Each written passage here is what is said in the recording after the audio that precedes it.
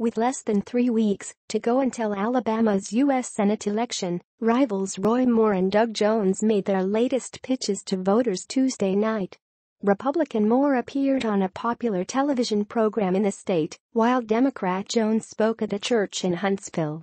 Earlier in the day, President Donald Trump weighed in on the race, telling reporters that Jones was too liberal for the job and would be a bad choice for a variety of reasons.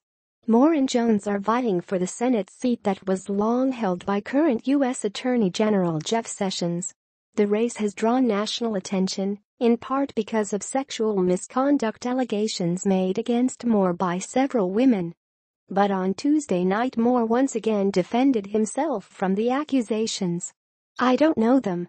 I don't know them. I've never known them," Moore told host Scott Beason about his accusers. "I've never met them to my knowledge. I later found out that Beverly Nelson had a case in front of my court in 1999. But I don't know them. I never spoken to them. And certainly I didn't do anything to them."